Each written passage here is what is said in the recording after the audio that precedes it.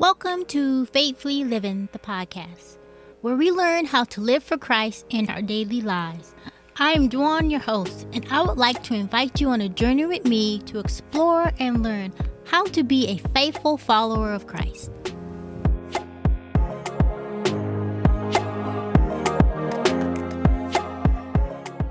Hi everyone, welcome to the first episode. Let me start with asking a question. What do you believe about God, salvation, and the Bible? Does what you believe align with historic Christianity? We're going to delve into the findings of a survey called the State of Theology, conducted by Ligonier Ministries in partnership with LifeWay research. I want to lay the foundation for where we are as believers in our current culture, and how well are we living for Christ in our daily lives. How we live is in part due to what we believe. What do we believe about God, Jesus, and the Bible? As believers, we have a purpose to glorify God in all that we do and to make Him known to the world around us. In a nutshell, we should strive to live for Christ faithfully in our lives. So, believe it or not, what we believe matters because it affects how we live. So, what do believers believe? I'm going to briefly explain what the State of Theology survey is and why it's significant. So the State of Theology survey is an extensive biennial survey conducted by, like I said, Ligonier Ministries in collaboration with LifeWay research. Its aim is to gauge the theological beliefs and convictions of American evangelical adults across various religious backgrounds. The survey is significant because it provides valuable insights into the theological landscape of our society and helps us to understand how beliefs and attitudes toward Christianity have evolved over time. If you want to look at the survey results, it's posted online at the State of Theology, that's all one word.com. And then here's a little bit more background about the study. The study was conducted in 2022 for this time, so just a little over a year. The study is the fifth in a series of surveys, which started in 2014. So they did one in 2014, 2016, 18, 20, and in 2022. Over the years, they have stated they have found and made comparison about repeat questions that were answered, and then they've added new questions. So the sample size was evangelicals, breaking down the categories into religious affiliation, sex, income, education level. And then the sample size for the study was a little over 3,000 participants. So to sum up the findings that Ligonier and LifeWay had, for the last study conducted in 2022, revealed several noteworthy trends. They say that one of the most striking findings was the increased theological confusion among the participants. While many express a general belief in God, there is a significant lack of clarity regarding fundamental Christian doctrines. For example, only a small percentage of the participants could accurately define the Trinity, and there is a growing acceptance of unorthodox beliefs. And then another concerning trend that they found was the prevalence of moral relativism, and that is a large portion of the participants believed that right and wrong were determined by individual circumstances rather than objective moral standards. This challenges traditional Christian moral teachings and raises important questions about the moral foundation of our society. I want to get into some of the details of the study so you can have a better understanding of the result. There's no way for me to look at all of the results, so I'm just going to touch on a few of the categories in a bit of detail. The survey characterized people as having evangelical belief if they strongly agree with the following four statements. The Bible is the highest authority for what I believe. it is very important for me personally to encourage non-Christians to trust Jesus Christ as their Savior. Jesus Christ's death on the cross is the only sacrifice that could remove the penalty of my sin. And then lastly, only those who trust in Jesus Christ alone as their Savior receive God's free gift of eternal salvation. So that's those four Christians are what categorize evangelical beliefs, and these people strongly agree with these statements. The Christians fell under certain categories. So belief about God, goodness and sin, salvation and religious texts, judgment and punishment, the church, and then beliefs about authority. We're just going to go over the first three, a little bit of detail in the first three. Beliefs about God, beliefs about goodness and sin, and then beliefs about salvation and religious texts. So the findings of this study gave their analysis of the data and then compared the results from previous years. First one is about belief about God. So across all 5 studies, there was a consistent 7 out of 10 that believed in one true God in 3 persons. So 71% believe that there is one true God in 3 persons, Father, Son, and Holy Spirit. 67 agreed that God accepts the worship of all religions, including Christianity, Judaism, and Islam. 66 believe that God is a perfect being and can't make a mistake. 51% agree God learns and adapts to different circumstances.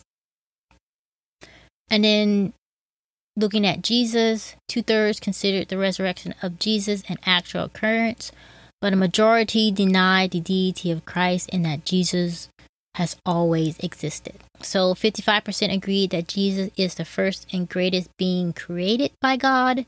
53% agreed that Jesus was a great teacher, but he was not God. So let's just take a closer look at the belief about God. So they believe that God changes and learns. That was 51%. So that basically means that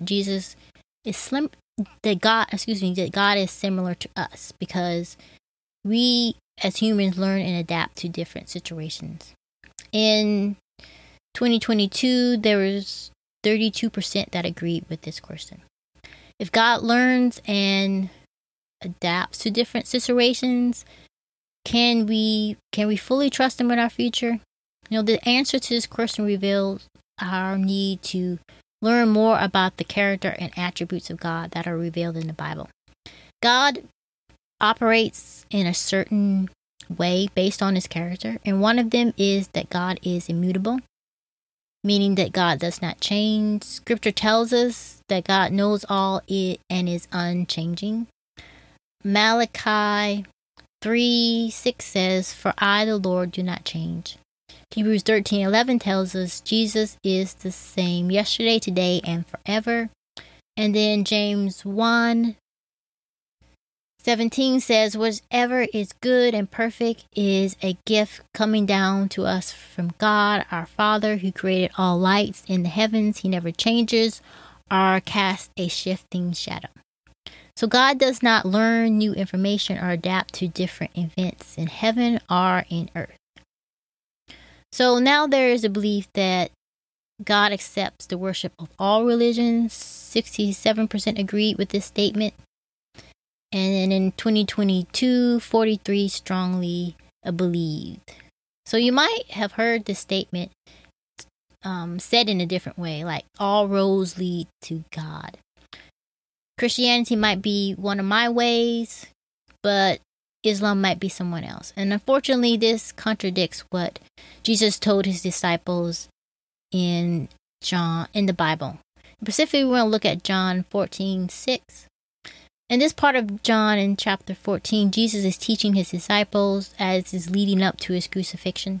I'll start in verse 1 so you can kind of get context for verse 6. It says, "Let not your hearts be troubled. Believe in God. Believe also in me. In my Father's house are many rooms. If it were not so, would I have told you that I go to prepare a place for you. And if I go to prepare a place for you, I will come again and will take you to myself, that where I am, you may also be, and you know the way to where I am going. Thomas said to him, Lord, we do not know where you are going. How can we know the way? Jesus said to him, I am the way, the truth, and the life. No one comes to the Father except through me. If you had known me, you would have known my Father also. From now on, you do know him and have seen him. So, Islam, Judaism can't save people. Jesus is the only way. So let's kind of shift to beliefs about Jesus. 53% of the 5 surveys believe that Jesus is a great teacher, but he wasn't God. In 2022, 31% strongly agreed with this statement, and then 27% strongly disagreed. So the view about Jesus today has reduced him to a mere human like you and me. But scripture tells us something different. In John 1:1-4, it tells us, in the beginning was the Word, and the Word was with God, and the Word was God. He was in the beginning with God, and all things were made through him. And without him was not anything made that was made. In him was life, and the life was the light of men. And then jumping down to verses 14 and 15, and the Word became flesh and dwelled among us, and we have seen his glory, the glory as of the only Son from the Father, full of grace and truth. John bore witness about him, this is John the Baptist, and cried, this was he of whom I said, he who comes after me ranks before me because he was before me.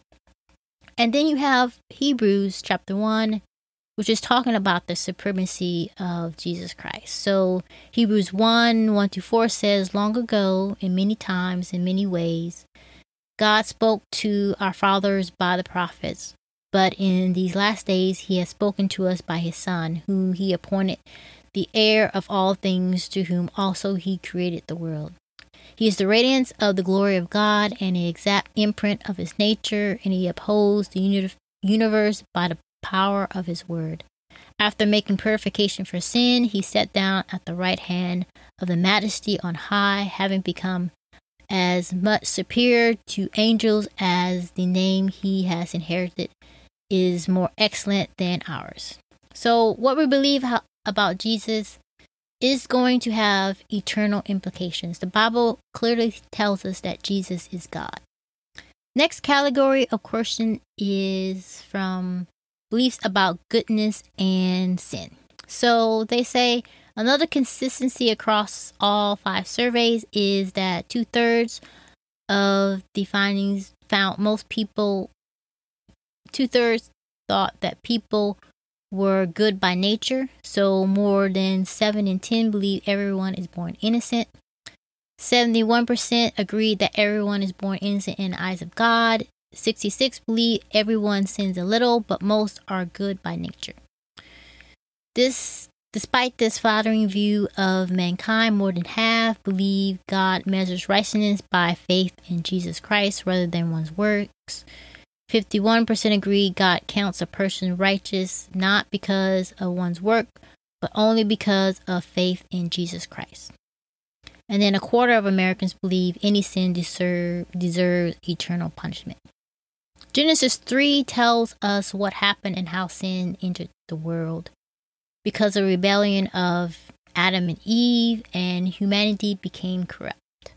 Romans 5:12 says, just as sin came into the world through one man, and death through sin, so death spread to all men because all sinned.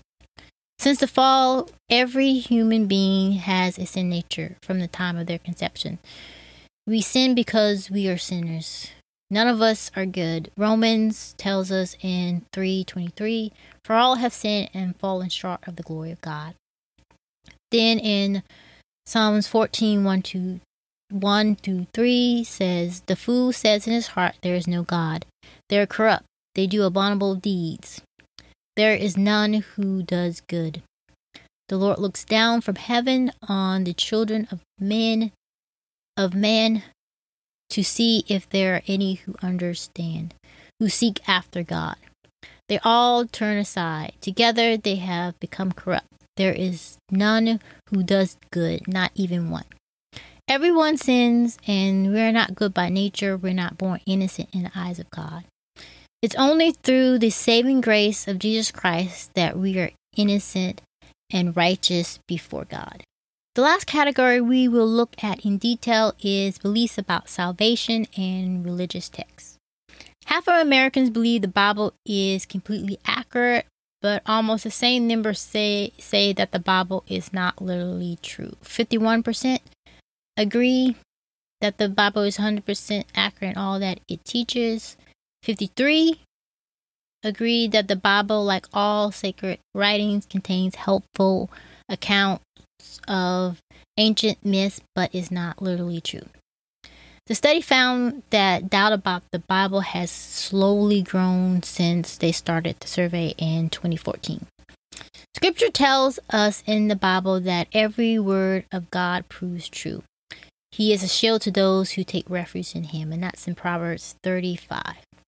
Because the Bible is God's word and God is truth, he and his word can be trusted. God's word has a purpose.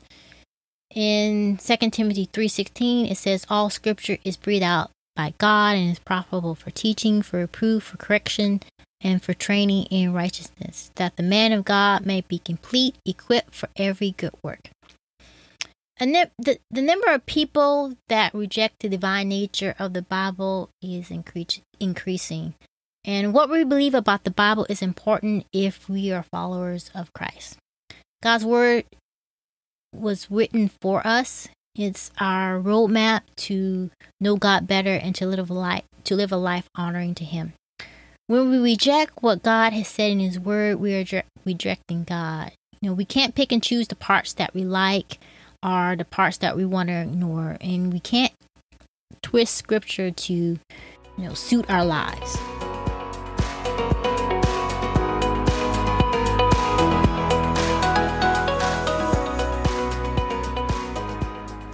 So we'll wrap up briefly and touch on the last 3 categories of the study.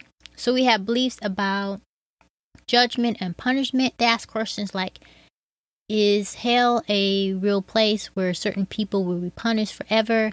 And then where will there be a time when Jesus Christ returns to judge all the people who have lived?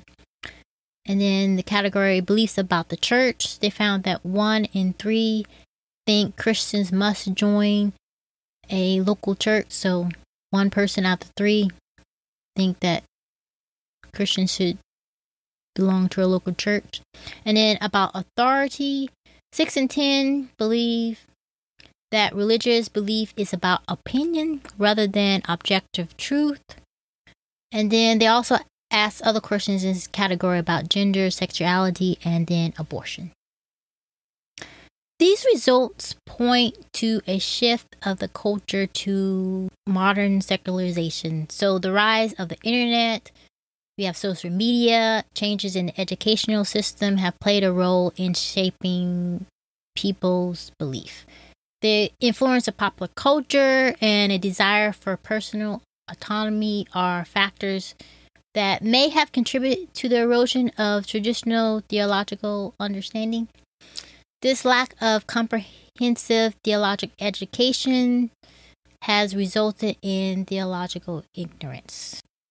People are less exposed to systematic theological teachings, leaving them vulnerable to theological confusion and unorthodox beliefs. So you're probably thinking, why should I care?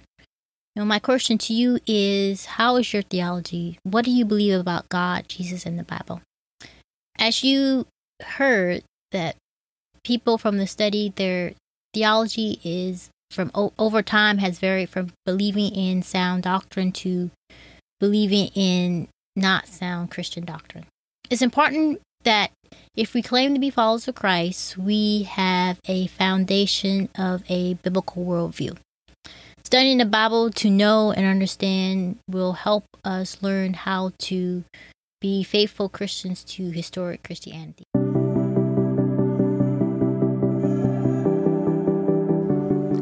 Have you struggled with studying and understanding the Bible?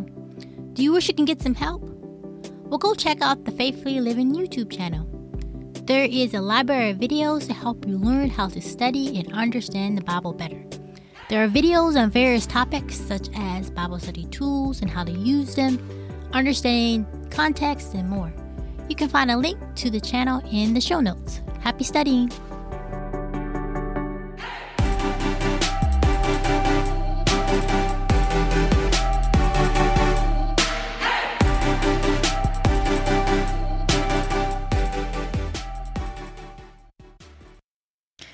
It's clear that we as believers have some work to do. I hope you recognize the importance of understanding and preserving the core doctrines of Christianity. These beliefs have been part of Western civilization for centuries, and hopefully this gives you a context for the world that we live in right now among those who claim Christ as their Savior. So I would encourage you that if you have not already, go and study what you believe and why, and then apply it to the world around you. Now, every Christian should be a theologian, a student of the Bible. In later episodes, we will explore how to study the Bible and understand it better and apply it to our lives to remain faithful to God in order to bring glory to Him. So I pray that you will keep listening and learning with me how to live faithfully for Christ. Grace and peace. Thank you for listening to the podcast. Do me a favor by following the podcast and leaving a review to help spread the word. I look forward to hearing from you.